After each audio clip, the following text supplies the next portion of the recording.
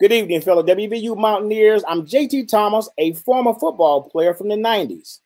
And I want to welcome you to a second in a series of diversity webinars put on by the WVU Alumni Association. Tonight, we have three panelists and former athletes that I'm excited to present. They'll be talking about their time at WVU as African-American athletes, where life took them, and how they have become leaders in their community. Let me introduce these three great guys.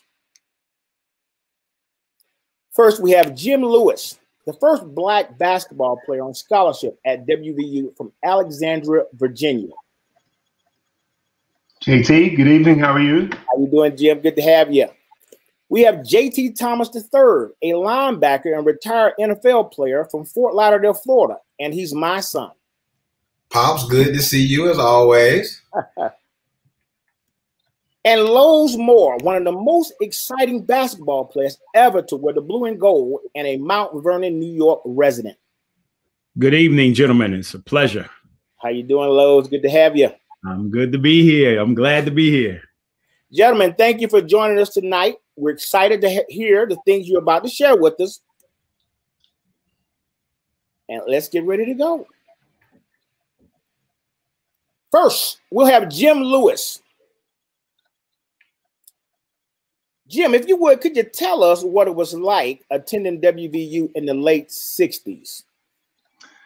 Well, first of all, again, I'm really excited to have this opportunity to share my experiences from my days in Morgantown. I'm from Alexandria, Virginia, a suburb of Washington, D.C. And back then, if you made the All-Met team in the Washington Post, it was a really high honor. So I was very grateful to be able to make that because it involved players from Maryland, D.C., and Virginia.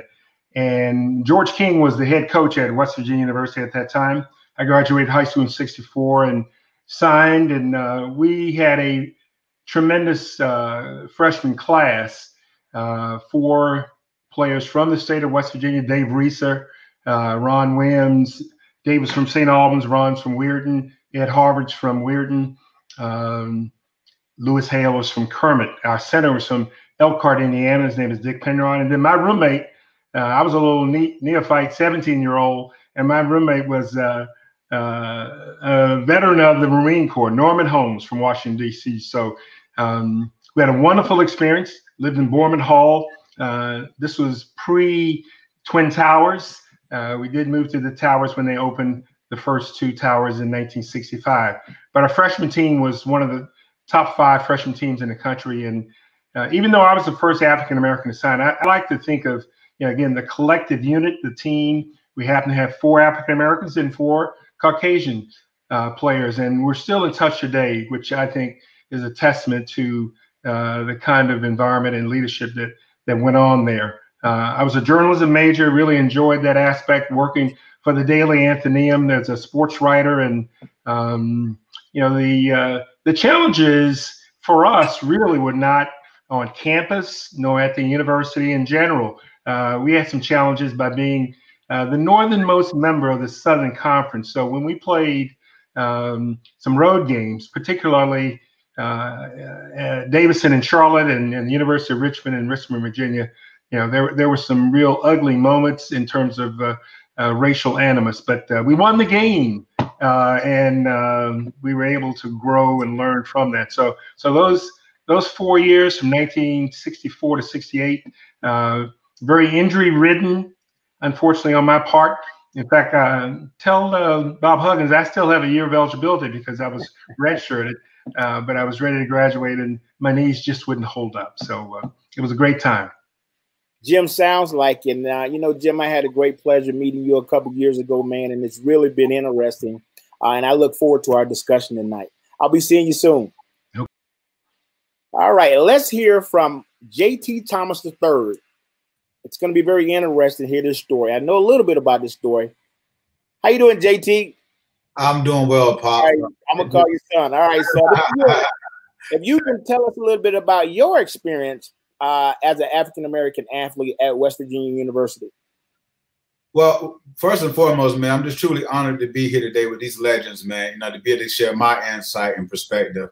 And I truly think I had a unique one, and it really all started with you bringing me up there as a young kid about 7, 8 years old, all the way down to my first training camp with the Mountaineers when they knew they would come back and recruit me in high school. And I think for me, it was a truly life-changing experience, simply because, well, for one, just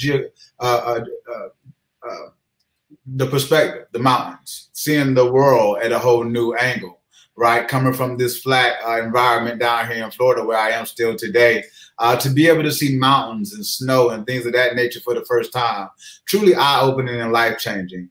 And then, to be able to grace the campus as an African-American athlete, definitely was able to be exposed to some of the finer things that Morgantown has to offer.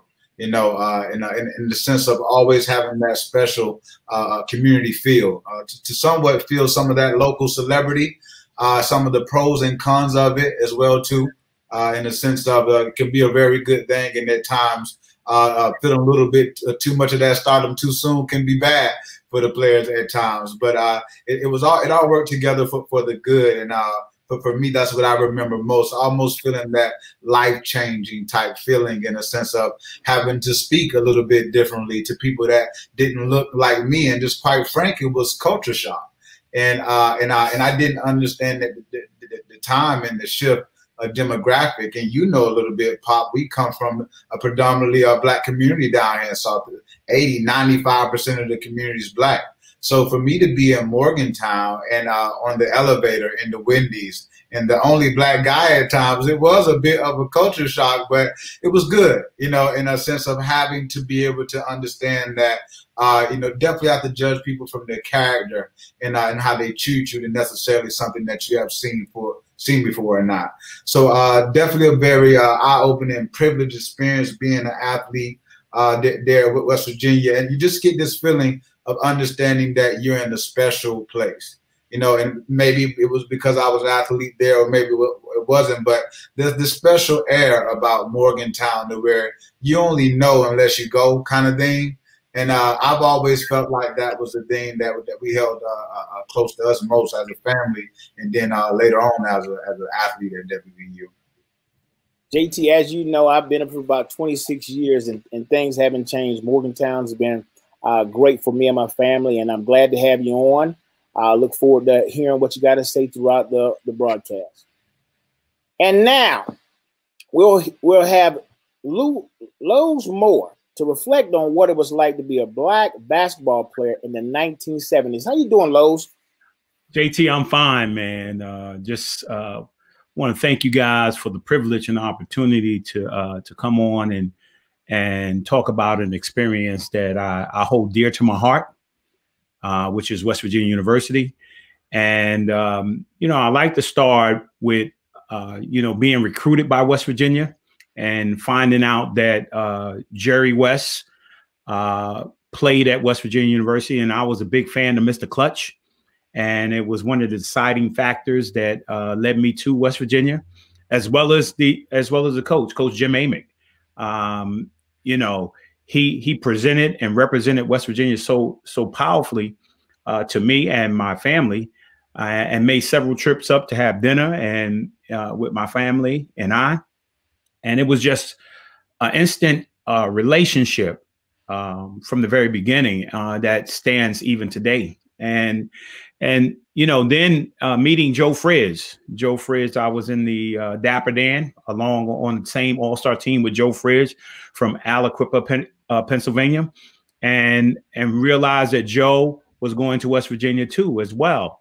And Joe and I ended up being roommates at West Virginia when we arrived in our first year.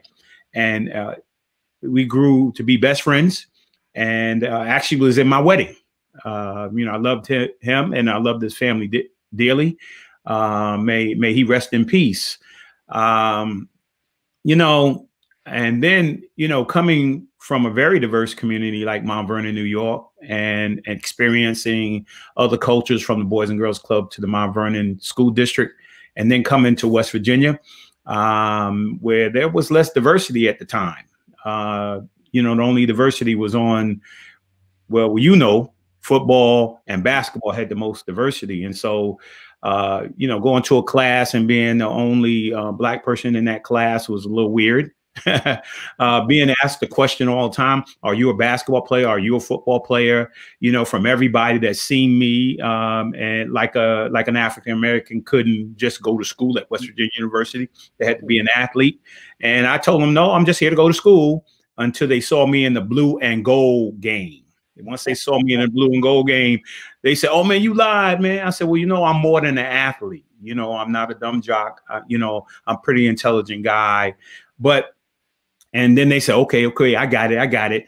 But my 4 years at West Virginia as an African-American player, I loved it. You know, I loved the excitement. You know, it was said to me, right, that college is what you make it, right? And I came there to make something. I came there to graduate, and I came there to, you know, prepare myself for opportunity to play professional basketball. And then I realized it's no matter where you go in the nation, right? Unless you go to a historically Black college, right? Colleges are the same all over. And I just needed to make it. I just needed to make something happen. I hear you. Those I want to thank you, man. And we're going to be talking throughout this panel, man. And I'm excited to hear what you got to say. Oh, thank you, JT. All righty. Hey, I want to remind those of you who are watching and with us tonight, if you have any questions, please go to our comment section and submit your questions, and we'll try our best to answer those questions as we do our broadcast. All right.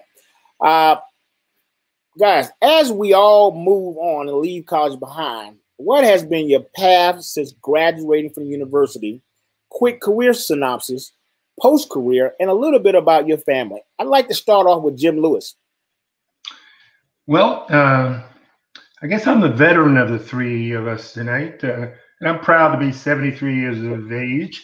But I graduated, as I said, in 1968 with a journalism degree. And I like Lowe's and JT, you know, wanted to be a professional athlete, but it wasn't in the cards.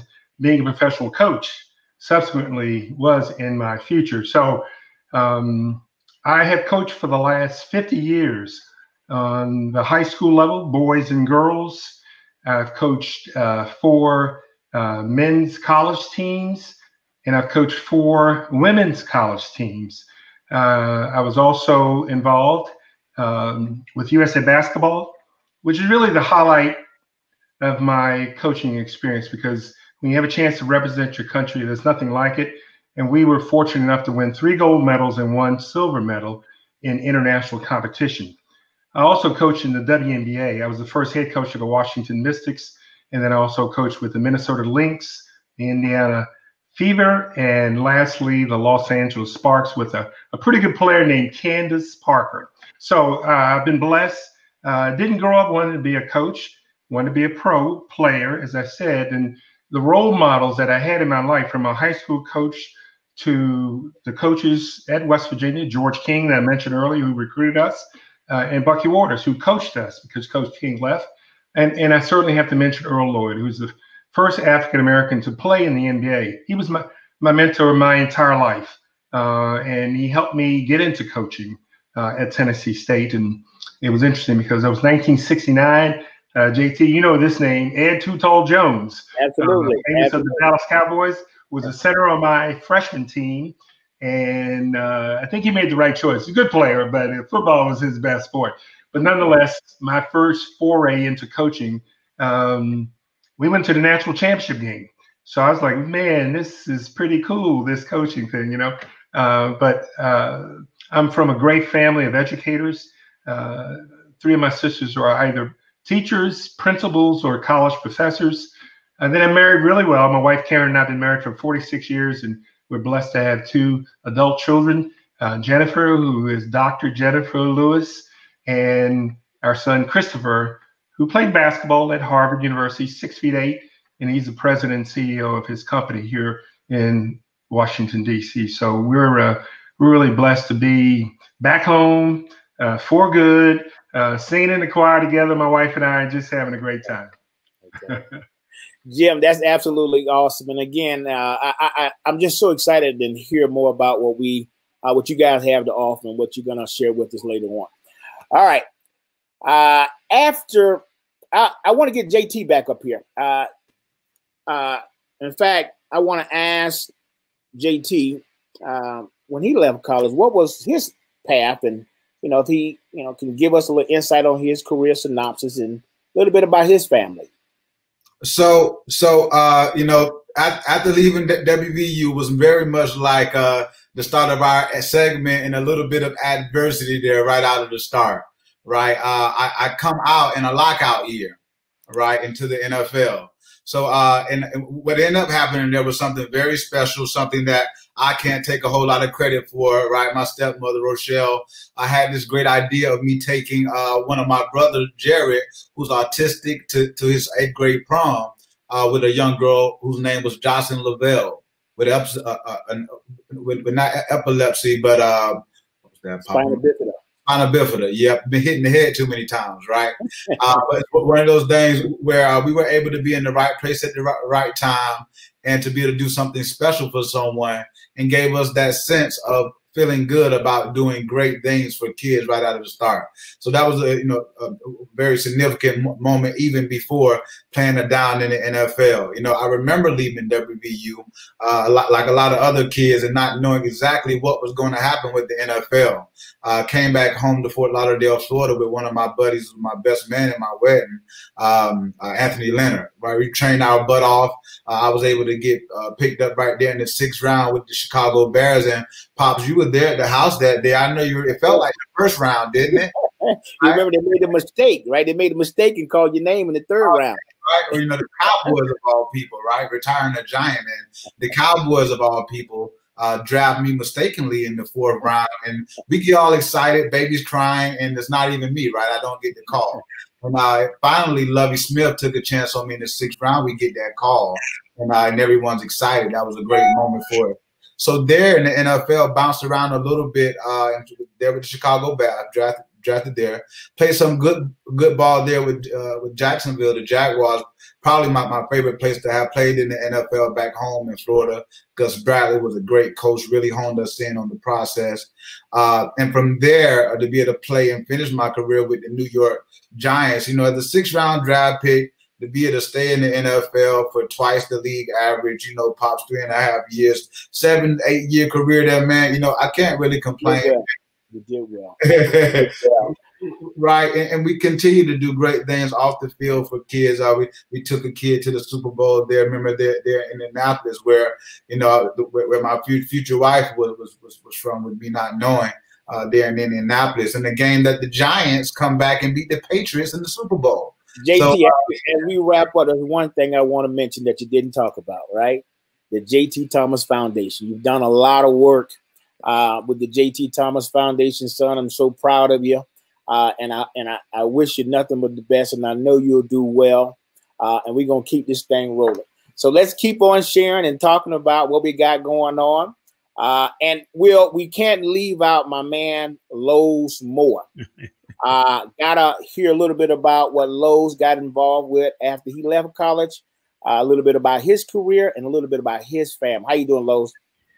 JT, I'm awesome, man. I feel great. And somewhat after a disappointing, not so much school wise, but we made it to the championship of the Eastern 8 and lost in the championship round. I mean, I ended up, after losing, winning MVP, and then sitting around, start training for the draft, and ended up getting drafted by the New Jersey Nets in the 3rd round, and started my professional basketball career.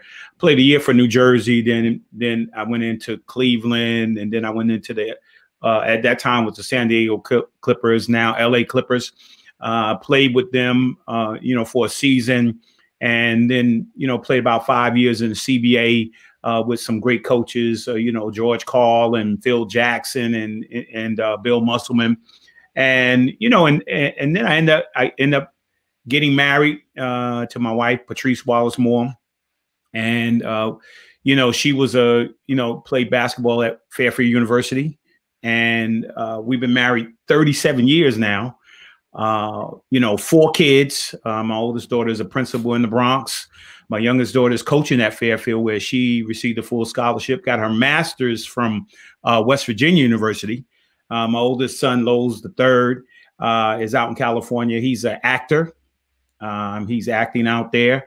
And then my youngest son, who was Isaiah, who was born with spina bifida, and but he's graduated high school, finishing up college, and coaching able-bodied basketball. You know, for the last 27 years, up until March of this year, I was the executive director of the Boys and Girls Club in Mount Vernon, New York, for that long. And now I'm the host of the Lowe's More, the Blueprint on Facebook. I mean, so it's been great. Absolutely, Lowe's. I'm so excited, and we're going to get into it a little farther when we talk about your impact on the community. Your involvement with the Boys Club, man, is just really awesome, and we're gonna keep it going. So next up, we're gonna get JT back up here because I want to hear your experience working with youth as a community leader. And I want to know, what are the pressing and the greatest needs among the youth of our underserved communities as you see it? Well, you know, and just wrapping up there, I ended up retiring there just officially this last year, but been out of the league for about 2 years, where I got right into what we were already doing and serving our community. I did something very similar to like what you did in coaching the youth team that I ended up playing on when I was a youngster. And I think there's no better way to really get an idea of what our community needs than right there at the ground level, mentoring, coaching kids, and being what some of them don't have in a sense of their leader and father figure in their lives. You know, to be able to have some kids who may not have a parent pick them up at all, and kids, you know, who may have the group home van come and interrupt my practices. And to me, it seems like some of the more underlying issues outside of, you know, providing safe sports for the kids is to be able to provide a greater level of education at the ground level to kids being raised, and leadership, developing more leaders in our community. And that can look like a lot of different things. For some kids, as a father in the home. For other kids, as the entrepreneur and the small business owner. And then at times as the coach, you know, to be able to play football. But I think that comes last in the sense of it should be a privilege after making sure you secure things like an education and, you know, behaving in the home, to be able to be allowed to do something like participate in youth sports. So the thing that I can identify with most, you know, as a former athlete, current business person and philanthropist, you know, is the need for education. Serve directly in the communities at home from a local standpoint. That's where I feel like I can give the most perspective currently, and some of the things that we're actively doing for the youth and underserved communities. JT, you've been doing a great job. I've had the great opportunity to sit back and watch you work with those young people. And I have to say, you know, your future is bright in philanthropy and everything that you do. So again, it's going to get a lot more, we're going to have a lot more conversation. So I'm gonna fall back and I'm gonna bring Lowe's more back up, and I'm gonna ask him from his experience working with the youth as a community leader and try to determine what has been the pressing and the greatest needs among the youth of underserved community as you see it, Lowe's. Yeah, I want to piggyback on something that JT the third said, and the importance of education. But for me, as a part of that focus of education is illiteracy. And for me, I wrote a book maybe 3 or 4 years ago, and it called From the Boys and Girls Club to the NBA, Life on the Narrow Road.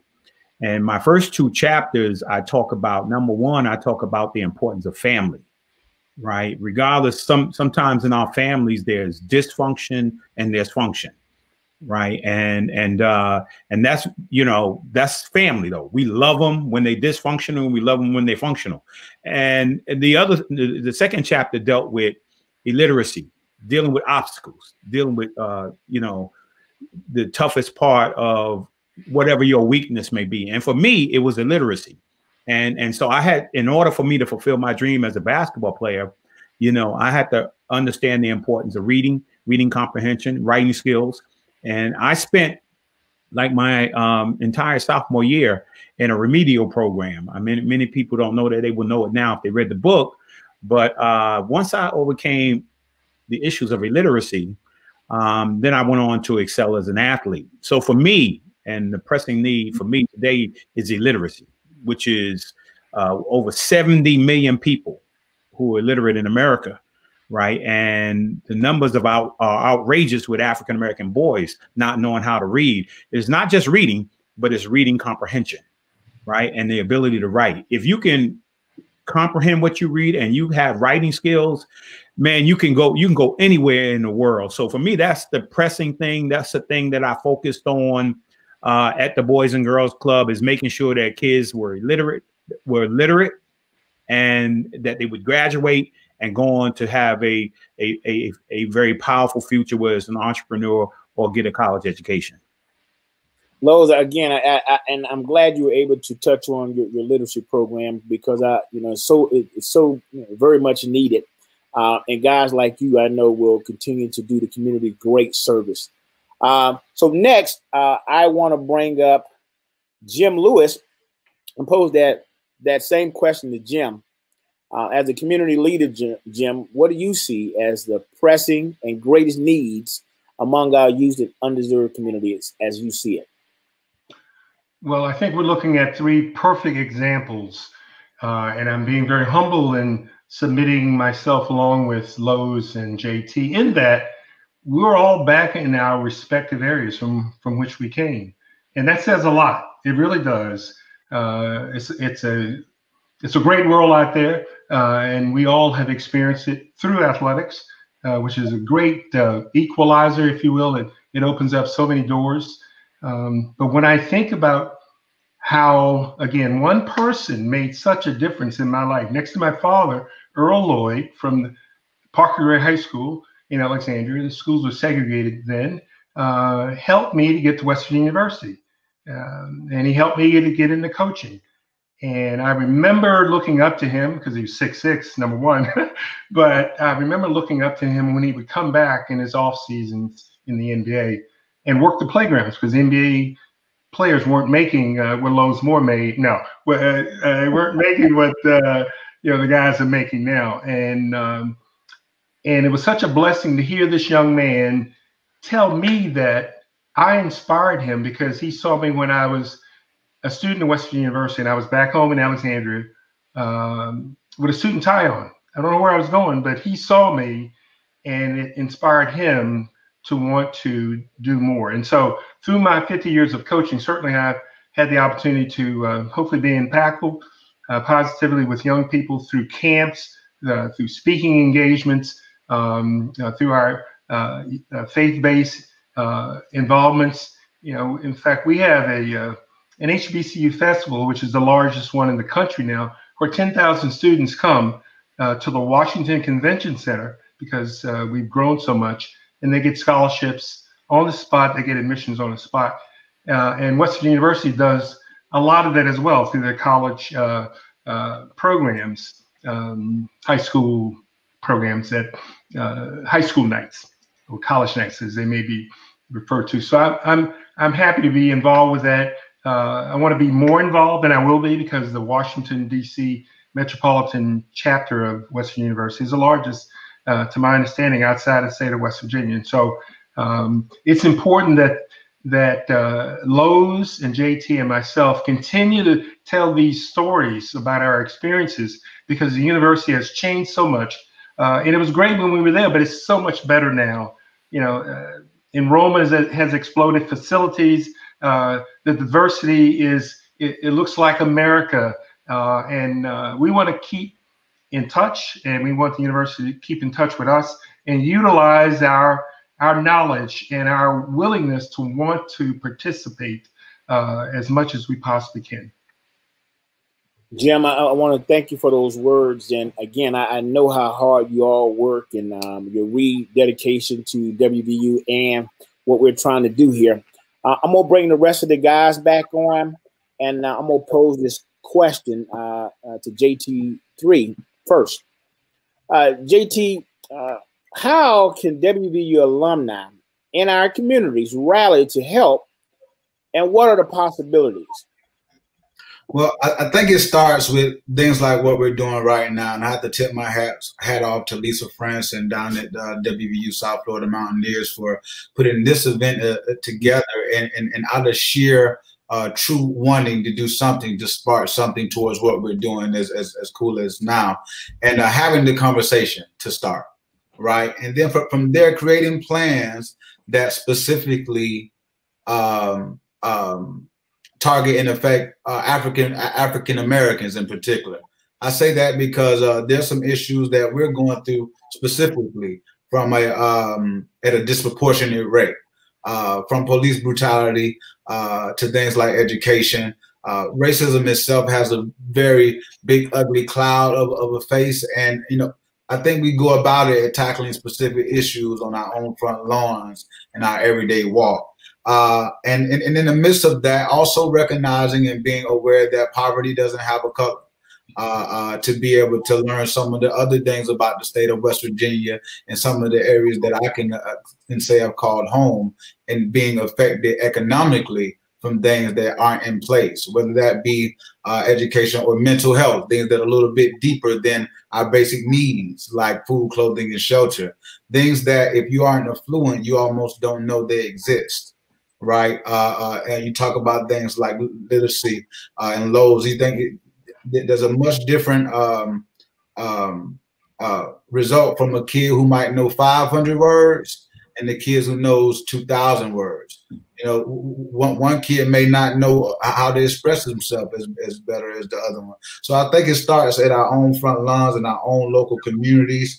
I think specifically as it pertains to WVU, we have to do things that contribute to our demographic base, in the sense of, there's only 3% of African American students at WVU, for the most, and the same in the overall state of West Virginia.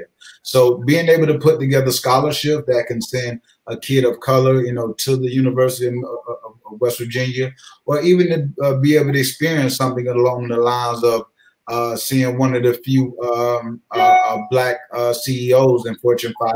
There's only 5 black CEOs in the top Fortune 500.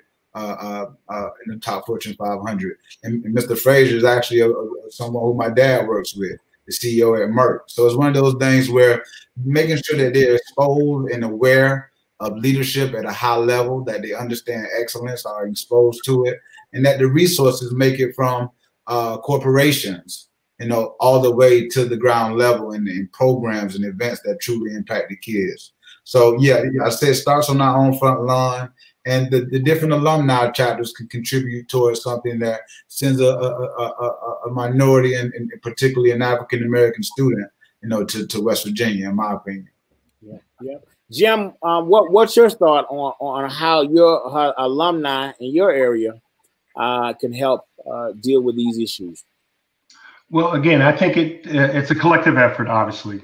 And I want to point out the fact that, again, we can't always keep looking back. We're looking forward, and I'm accentuating the positives of, for example, Ms. Porter, who's the Vice President for Diversity and Inclusion at West Virginia University. I'm not sure if that's a new position, but she's fairly new in it.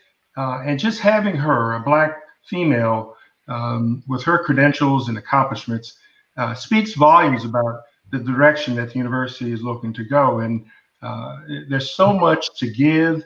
We're 3.5 hours from Washington, D.C. to Morgantown, and that's an easy ride, so that kids can come up and see, different classes or different types of programs that are going on. I think the obvious thing that's going on is the exposure that athletics gives to young people. Again, having coached all these years, a lot of kids make decisions based on how many times they see Duke on TV, how many times they see West Virginia on TV. And so there's an automatic built-in component that is working for us. I didn't know a thing about West Virginia University until I was recruited, but we, as former athletes, can really play a significant role. I know retired Dean Dana Brooks did a wonderful job in putting together a 3-day forum that allowed me to meet guys that had played, Pat White and the great quarterback out of Pittsburgh, whose name escapes you right now because I'm 73. Yeah, Major Harris. Yeah, just having a chance to share our collective experiences. Each one teach one is important. So we are excited to be on this show tonight. It's going all over, and I know the phones are going to be ringing both ways. In fact, I got a call about an hour before we went on from the Mountaineer Athletic Club asking for money. So I'm gonna write this big check, sometime after I check with my wife to keep it rolling, because there are great things going on in Morgantown. Thank you. Jim Lowe's was posed that same question to you. How can alumni help with this issue as well? Yeah, based on the comments of JT the third and Coach, West Virginia University, is like a family. I mean, when young people and people across the country, when they see WVU, right? I mean, I don't think they impose, it's racism, or they don't like people, or there's a difference. They just see WVU and you went to WVU, and that's what people say. Oh, over the last 2 or 3 years, man, as the executive director, I used to go to these different fundraisers, and people would find out that I was from WVU, man. It was just like a family thing. Oh, you went to WVU? What year were you there? And so the brand is so powerful, right? To push people from one place to another place. And so when alumni are present, whether you be African American, whether you be white, whatever your nationality is, if you think about how important or the impact that you could have, number one, as a mentor, right? And if you're in the area like New York, and I know there are a lot of business people, a lot of individuals who graduated from West Virginia who are business people in New York, New Jersey, Connecticut, right? And if there was an opportunity for kids at the Boys and Girls Club, or kids in high school, to be able to go shadow at your business, or for you to come as an alumni, come to a local community organization like Boys and Girls Clubs or YMCA and share your story about, how you became successful.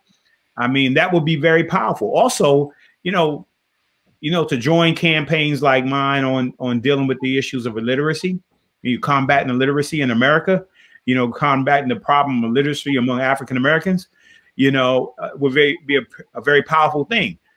Think about, alumni should think about, and I know, and you heard some things tonight, Sean, the president of the Alumni Association, start talking about some things that are happening right now. As we know those things, we're going to share those things, right? But I do think if you have capacity, that we should, as alumni, we should be giving up our time, our talent, and our treasure. Right. And then we will be a blessing. We will be a blessing to West Virginia, and we'll be a blessing to the world. Absolutely. Absolutely. I want to remind those of you who are with us tonight to certainly pose your questions in the chat. And as well, I also want to share with you that this is being recorded tonight, and it will be shared on social media. So, guys, what I want to do right now, I want to go right to the first question. And that first question is for JT3. And the question is, when you're discussing West Virginia University in your communities, what are some of the perspective, the comments and questions you get from others? Well, first and foremost, I'm never slow about letting them know that it was the best experience of my life, in the sense of the uniqueness of the experience, and to be able to communicate that, just like Lowe said or Jimmy said, if a kid doesn't know, some people may not necessarily know where West Virginia is, let alone, what they might think about places where there may not be many people who look like them. And I often just remind them that Morgantown, is the place where I experience minimal racism, especially from people to come in person. If anything, a sense of interest and curiosity. Whereas wanting to understand a little bit more about my culture and me wanting to do the same. So, yeah, I just try my best to communicate the fact that there's nothing that I can tell them that could truly explain the experience of being in Morgantown in the mountains. Is a different type of air you're breathing. It's a different type of focus when you know you're maybe 1,000 miles away from home, and some of the ups and downs, a little homesickness there, but the great times definitely outweighed the times where you kind of felt like you might have been a little bit further away from home than you expected. So yeah, I'll just remind people just what a wonderful experience it was, and it truly was for the most part. Great deal. So second question is for Mr. Lewis. What is your favorite memory of a WVU journalism school, now Reed College of Media? How did it prepare you for your launching of your career? That's a great question. I thank my wife for writing that question for the chat line. No. Well, there were several sequences from which we had to choose as journalism majors. Radio and television, editorial writing, advertising, public relations. I chose the public relations aspect, but to the question, I was fortunate enough to write a editorial in the Daily Athenaeum, and it was entitled, "Come on, Greeks, quit picking on chickens." Now we all know we did our little crazy immature college antics. So I won't say which Greek organization it was, but I wrote a column, and the university received $500, and I received $500 with it, which had to go into my scholarship. But nonetheless, it was the William Randolph Hearst Scholarship Award for editorial writing, and I was so happy that I was able to share that. And lastly, I really enjoyed writing features on my teammates, because who knew them better than I? And so, the great Ron Fritz Williams, who was the All-American on our team, just had a unique perspective on life. I mean, he never had a bad day. And so it was nice to share that, because the general public doesn't always get to see us. They applaud us and we're appreciative, but there's an intimacy about team members and I never told the dirt. There was no dirt anyway. We were all perfect little boys, little guys. But writing was a real therapeutic aspect of my education. Thank you, Jim. This question is for anyone. If you could pass on one piece of advice to a current student athlete at West Virginia University, what would you share? To anyone. Well, I would share, as I tell most kids in high school, I always ask the question, do you plan on going to college? And mostly 90% of the kids will raise their hand and say they are going. And I say, okay, you're going to go, if they're freshmen, 4 years from now, sophomore, 3 years from now, if you're a junior, 2 years from now, senior, 1 year from now, you're going to be going to college. They said, yeah, when I graduate. I said, well, it's important for you to live forward, right? And so you should be a college student now. You should be asking the question that many of us should have asked when we were on our way or thinking about going to college.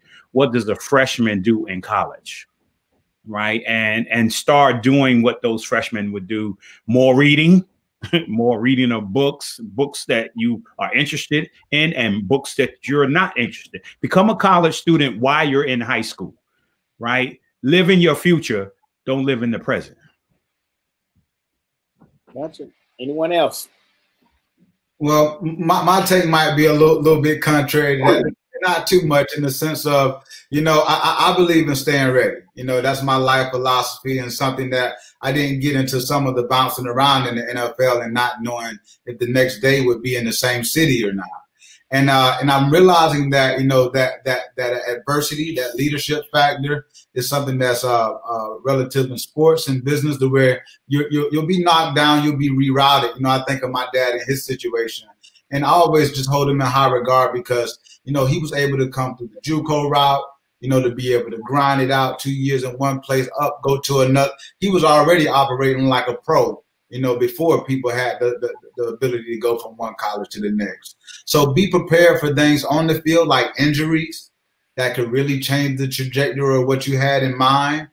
for college, and to be able to be flexible and adaptive to new coaches. You know, I remember Rich Rod leaving us in the middle of the height of our football era, and it's one of those things where it was a blessing to be coached by Bill Stewart. God bless the dead, and we did some amazing things. But just to be prepared for a little bit of everything during your college process, you know, so stay ready. That's what I would tell them. I would say to remain curious, to remain humble, and to remain empathetic, because in my opinion, those are three great characteristics of leadership.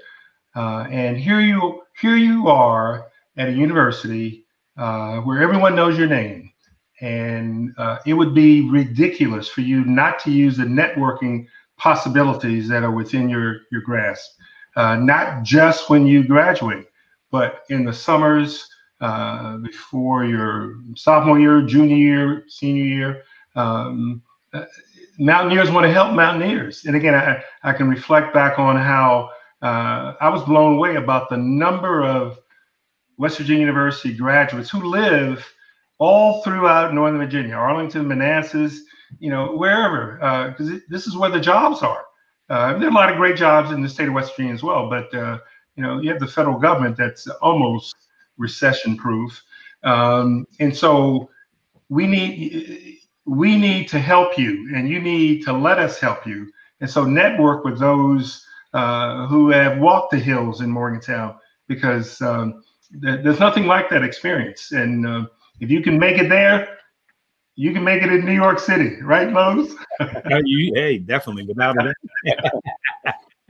And guys, this is the only one I'm going to chime in on, because you know what I've come to realize over, and I'll be short, is get involved in your local alumni association. I had the great pleasure of serving on the national board of directors as an alumni board member, and I've come to realize there are a lot of resources that the alumni association and its chapters have. So I would pass that on to many of the young folks, student athletes.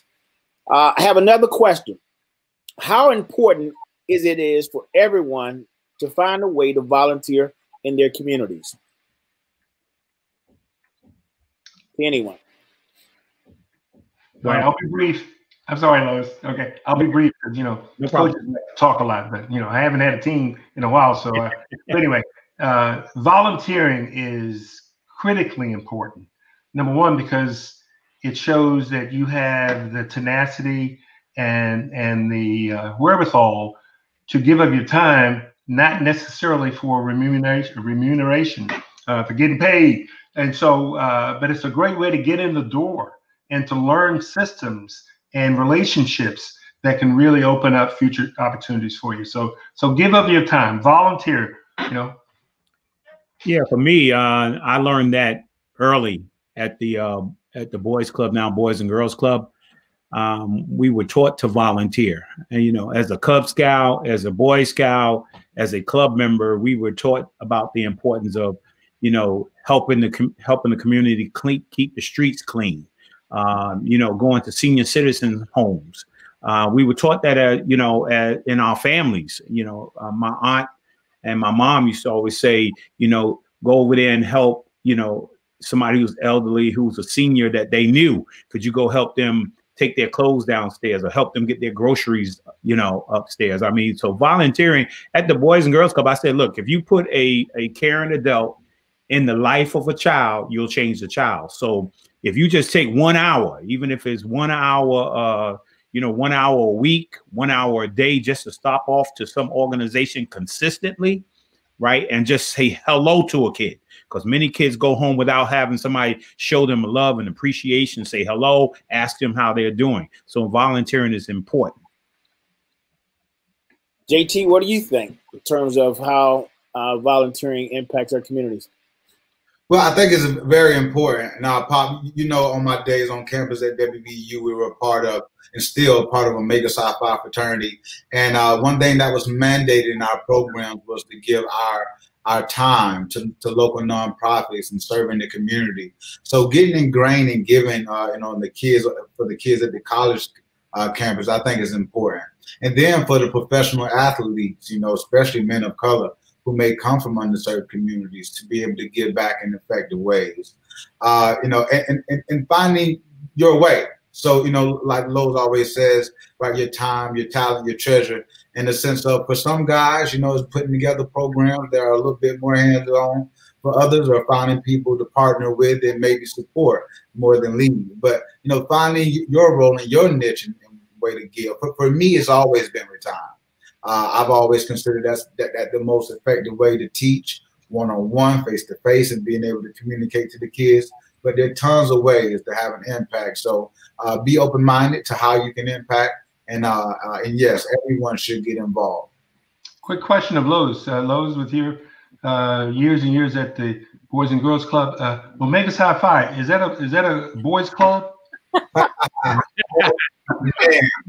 Yeah. Because I'm a Kappa, and we didn't have Kappas or Omegas in 1964, so we had to join the University of Pittsburgh. Okay. So come a long way, y'all. Gotcha. I want to pose this question. I want to give you guys a minute and a half to kind of answer this, and I'll do it to Lowe's and JT. Right? One of the individuals who posted wrote, "I like the idea of WVU alumni chapters helping with literacy in their local communities. Do you have a program we can implement or idea that you can share with us so we can help do this?" Without a doubt. Yeah. Particularly in Mount Vernon, the Boys and Girls Club in Mount Vernon, we probably need it in the worst way in regards to the awareness of illiteracy, and then programs that help kids improve their reading skills. So we have that at the Boys and Girls Club here in Mount Vernon. I'm pushing it from my platform, and also the King Movement Westchester with Chris Broussard is the National Christian Men's Organization. We're pushing the importance of literacy at this time. And, hey, look, I fell in love with reading. My wife will not let me go near a Barnes and Noble. Right? If we're in a mall or something, see a bookstore, she will lead me away. And that's what happens when I fell in love with reading. And that's how powerful it is. And I would never have been able to graduate from West Virginia University if I didn't learn how to read. Gotcha. JT, you got any ideas, anything you can share that chapters can do in your community? Well, for one, in the spring, just make sure they don't miss us down in South Florida every year for our WVU South Florida golf retreat. It's one of those things where they can always come down to see us at PGA National. You all are always invited. And then for me at the JT Thomas Foundation, we have the Lamp Lighters program that we've just partnered to put together a Shark Tank to be able to put together an incubator and business competition that you all could support. And you can reach us, at my personal email. But to be able to build and partner with an organization like we have in the past with Citrus down here in Fort Lauderdale. So, I'd encourage you all to come to the WVU Alumni Golf Gala and to stay in tune with the JT Thomas Foundation as we move forward. Yeah, let me say this too. Just tell them you'll have my information. You have my email, my cell phone number. Anybody interested in helping with the literacy, just give me a call or email me. Gotcha. And I know our Mountaineers will. Guys, I got one more final question for you. What are some of your favorite traditions that you engaged in at WVU with your fellow athletes or your peers? It should be a consensus on that, right? I mean, everybody knows what the very best thing is in Morgantown. I mean, singing the song after every win. Yeah. I mean, yeah, definitely. After every win is stoic. It's life is tranquil. Country roads. Country roads, yeah, and rolling that carpet during the basketball game and the shooting of the. Oh man. Oh man. Well, I tell you, coming from DC, when I heard that gun go off the first time, I jumped. I jumped as high as I've ever jumped. When I was visiting, one of the reasons I went also was that West Virginia was the #1, had no crime, the lowest crime rate in the nation when I was going there. I said, oh man, no crime. I got to go to West Virginia. And all of a sudden I'm there visiting and boom, I'm like, I'm like, what's going on? Oh man. I hear you. Guys, and everyone, we're going to wrap up. And I just wanted to thank you all for joining us tonight in this program and discussion. Before we sign off, we'd like to thank our special guests and the South Florida Mountaineers for planning this event and for reminding us all of the Mountaineer spirit during challenging times. We hope you'll be volunteering with your local chapters, connecting with the WVU Alumni Association, and staying in touch with West Virginia University.